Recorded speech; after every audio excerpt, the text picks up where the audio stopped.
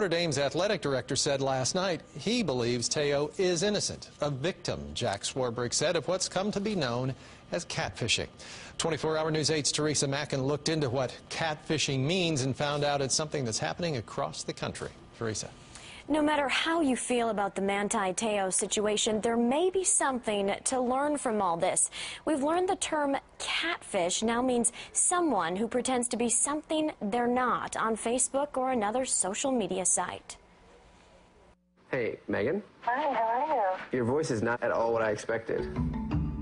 It's a 2010 documentary. I mean, she must be pretty awesome, at least from Facebook. All about false identities, starting online.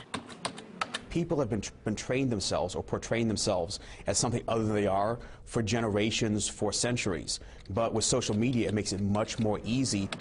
Lieutenant Charles Cohen is the commander of the Cyber Crimes Unit for Indiana State Police. It is very difficult, particularly online, to know whether someone's using the real name, to know if they're using their real picture, to know if the story of their life is the real story of their life or someone else's. And it's not only online dating sites, Facebook or Twitter, where people should watch for red flags. It can happen on career networking sites, in business. But we can use those tools as well to find out what they're up to. Jeff Stanger used to work for a nonprofit and now has a consulting business specializing in social media. A simple Google search can bring up a lot on a person. When you called me up and wanted to do an interview, I Googled you. In all seriousness, it's worth the reminder. When using the internet, check out everything you click on. And the best advice really is trust your own intuition. If something seems wrong, if your gut tells you it's wrong, maybe it is wrong.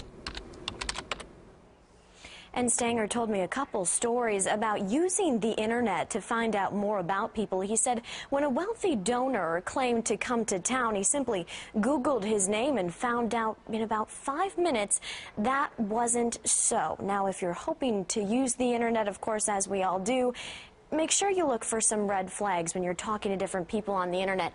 Take a look at this. Look for inconsistencies. Is something just too good to be true? Also, if someone is asking you to do things on their behalf or asking you to send money, that's always going to raise a red flag. Debbie and Eric? So don't be too trusting, I guess, is part of the lesson here. Absolutely.